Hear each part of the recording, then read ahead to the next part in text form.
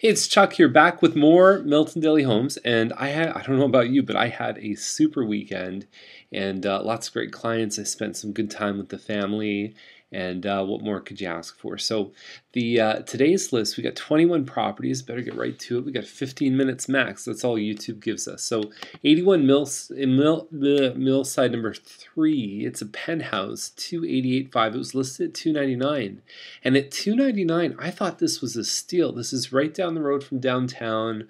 There's a beer store there. There's everything you could possibly want.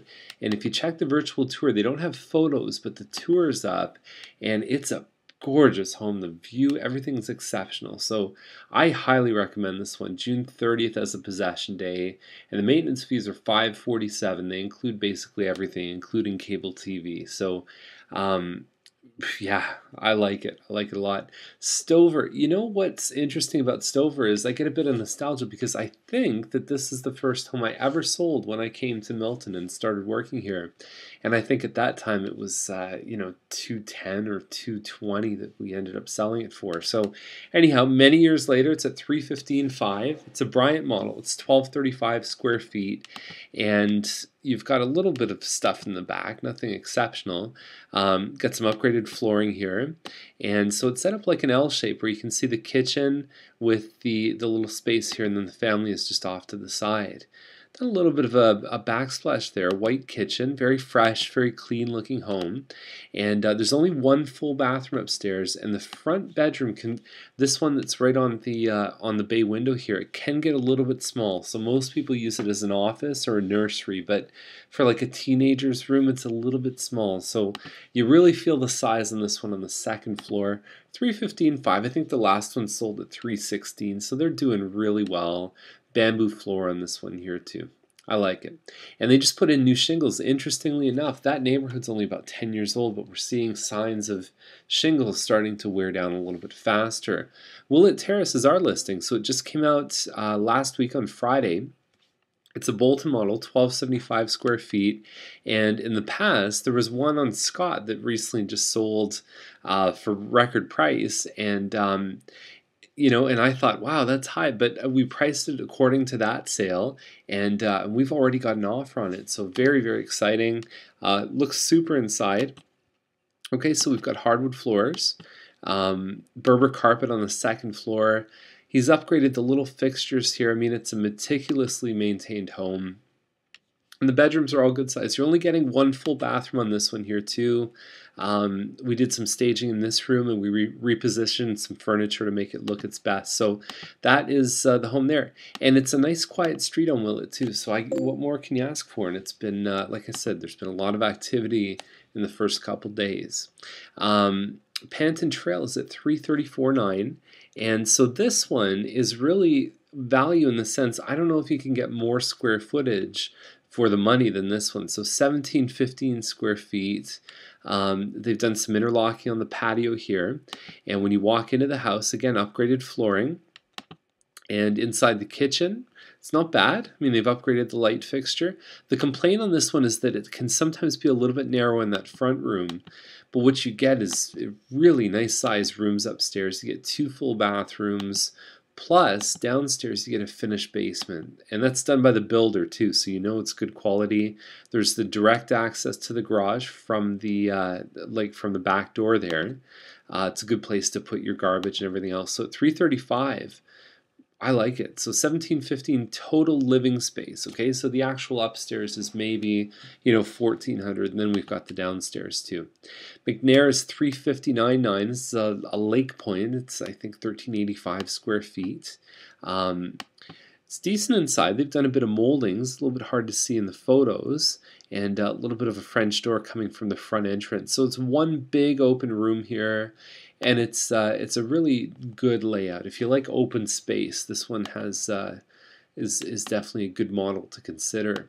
And the bedrooms are good size. They've done a bathroom with a shower down in the basement. They've finished the basement. I find tile a little bit cold on the feet in the basement. I like a good thick carpet. And it looks like there's a little bit of a bar there too. So if you're watching a movie, you want to pour a drink, there it is. There's your bathroom downstairs too. So 359.9 I think is pretty fair for this size, for being a semi and having the finished basement.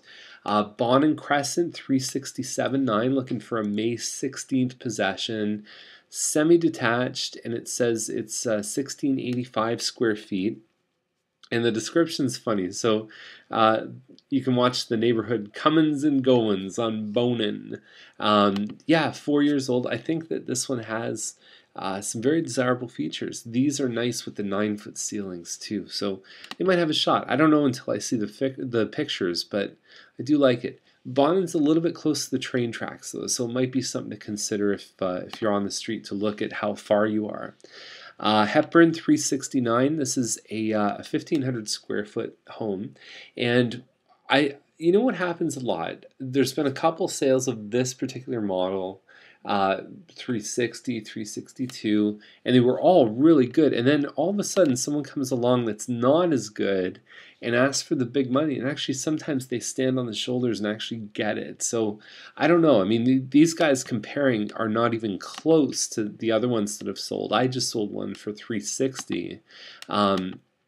That was in great shape. This one here is cluttered. They could have taken the stuff off the fridge. Lots of things off the countertops. I mean, they took a photo of the top step with a parade of elephants there. So it really doesn't show very well. I think that they could have improved the condition immensely. They're looking for an April 22nd possession, so they really don't have a lot of time. So these guys are motivated. If I was that motivated, if I had a gun to my head, I'd definitely be showing my house better than this. I don't know if they have a lot of shot at it. Hepburn is at 389.9, so it's the same model. And I mean, you're talking about the extreme upgrade on this one here. This kitchen's been extensively worked on. There's your front room, so it didn't really map it out on the other listing. Master bedroom. All 3 rooms are good size. You could put a queen size bed in any of these rooms. And there it is. You have 9 photos. I'd like to see a little bit more detail, especially in the family room. But 389.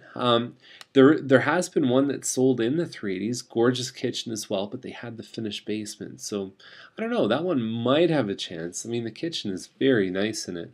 Woodward is at 389.9. Fully detached home bungalow. And we talk about, or they talk about on the listing, of having accessibility options for this one here too. So if someone is disabled or elderly, they could access the basement through this garage, so that the level and the way it's set up can really allow for that, which is good. I think this is on the corner of Cabot Trail and Woodward. Nice French doors here. Now that's cool. I'm sorry, that is just awesome. I would love a house that had that. You've got the melamine wood cabinets and some parquet floor through the bedroom. So cosmetically not perfect, but I think it has some charm to it. 65 by 100 foot lot. Under 400, you're getting a pretty big home here. So I think overall they've done a good job presenting it. I think the price seems fair. That's a relist too. Cabot Trail is at 389, and 4 rooms. They're a little bit smaller. It's not a huge home, but it's a 53 by 114 foot lot. Kitchen's a little bit tight, and you've got an eat-in area, and that's all it shows. So we got 9 photo slots, but we're not seeing all the photos used. But there's one on Mackenzie for $399, so these guys are going underneath that, and it's a good value pick, definitely. Colson $399, it was $419, relisted. 35 by 121 foot lot. It's got a double car garage, 4 bedrooms. It's big. It's renovated. It's again not perfect. You got to rip down some wallpaper, but this home is good, and it's great for older kids because the split levels have a lot of areas for people to hang out. It's huge. I bet you it's well over 2,000 square feet, this one, and I like it. I think there's a walkout there that makes a lot of sense. $399, good price. Probably not going to last very long. I don't think you'll find a bigger home in Old Milton for that price. Spire Circle, $399. This is a Rosewood model, and it's okay inside. It seems kind of basic to me. They're asking $399, which really no Mattamy semis I think have ever sold over 4, and there's been some ones bigger than this with more features. I don't know if they have a realistic shot. It says almost 2,000 square feet. It's 1860, so to me that doesn't mean almost. Almost means you're 1975 or something. They're not even almost 1900, so I disagree with that statement. Babcock is at $439 and detached home. 3-bedroom, 3-washroom. Looks like they've spent a lot of money on the outside. Gazebo in the back, lots of work in the front. It says there's hardwood floors in the description here. I don't know. I mean, most of the stuff they talk about is on the outside. And when you look at the average return on an investment for landscaping work, that includes pools, concrete, decks, it's usually 20–25% of the price you pay. So I don't know if I'd be showcasing that. Let's show what's inside the house. Dimont 439, and it's a double car garage, corner, hardwood floors. Wow, nice kitchen in here. This one is gonna fly. That's the second floor family room. There's 3 bedrooms, and wow, very nice. Yeah, you got to put fencing in. They have the air conditioning. They got the appliances, window coverings they have to put in. But this is a great deal. This is a steal. This one's gonna fly off the shelves at $439. Bar Crescent 439, same thing. Single garage, 1,800 square feet. It's on a pie shape. When you look inside, these ones are typically selling for a more basic model like this for, you know, $410, stuff like that. So you've got the, there's some nice wainscoting in that room there too. A little bit of landscaping, deck there. If they're going to get this money or close to it, it's going to be because of the lot. I don't think the house itself is commanding this kind of money. Duff Crescent, a double car garage. Again, 3-bedroom. Pie-shaped lot too. Nice hardwood floors here. The kitchen looks great. Second floor family room. And they've got that nice little effect in the ceiling here too. It's a nice looking home. Definitely. A 467, I think what may hold them back a little bit is only having the 3 bedrooms. When you're crossing 450, people start to want that 4th bedroom. Green list is $499, so now you're getting the 4th bedroom. You lose the pie-shaped lot. You've got very similar upgrading inside. Nice looking kitchen, second floor family room. And what can you say? That's it. But I mean, there's so much going on. I mean, this is 2,500 square feet. It's that's a strong contender. But what I find is when you get Izard 519, there's just a lot of competition, about 470 to like 530, 540. There's a ton of stuff there. So as a buyer, there's some really good choices. Second floor laundry on this one here too. And it has a finished basement. No photos of that, but I think it would be a great thing to show. McLaughlin's at $589, and yeah, it has the stucco and the stone. Inside it's gorgeous. There's nothing wrong with it inside. It's 2,600 square feet. I just don't know if it's close enough to that mix where it would want to be. I think this one it really has to play the game a little bit closer to the 550 range. Not necessarily at 550, but I think at 589 they're probably not going to get a lot of activity on it. Jarrett Crossing is at 599, and so you've got it in the description. You'd think this one would have a ton of upgrades. I'm not seeing it in the photos, really. There's not a whole lot. The stairs are nice. Beyond that, it's carpet. It's kind of plain inside. It's got the 5 bedrooms, and it's over 3,000 square feet. It doesn't say how big it is. I don't know how I feel about this one. Holland Rake is $689. It's the last listing of the day, and I kind of like this one. So it's interesting. The first home I sold in Milton is the first one. This is the home I live in now, and so this is $689. It's $2,850. It's on a 56-foot lot. So Mattamy only builds the 50s now, and inside very traditional, nice layout. So you've got the laundry room in the back there. Through that French door, you've got the kitchen here. Eat-in, you've got an island. They've upgraded the hood fan. They've done some pot lights.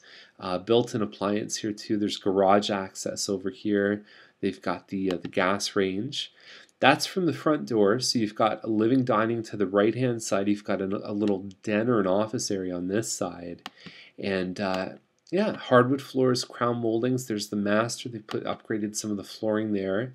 Nice dormers here in the bedrooms. And they finished the basement. So with this one here, if they're going to get this $689, spend some money back here too. Holland Rake's a great street. If they're going to get this $689, it's going to be because of that finished basement. So that is the list for today. And if you have any questions, you can always reach out to us. Hope you had a great time watching, and I'll see you tomorrow with more Milton Daily Homes. Bye.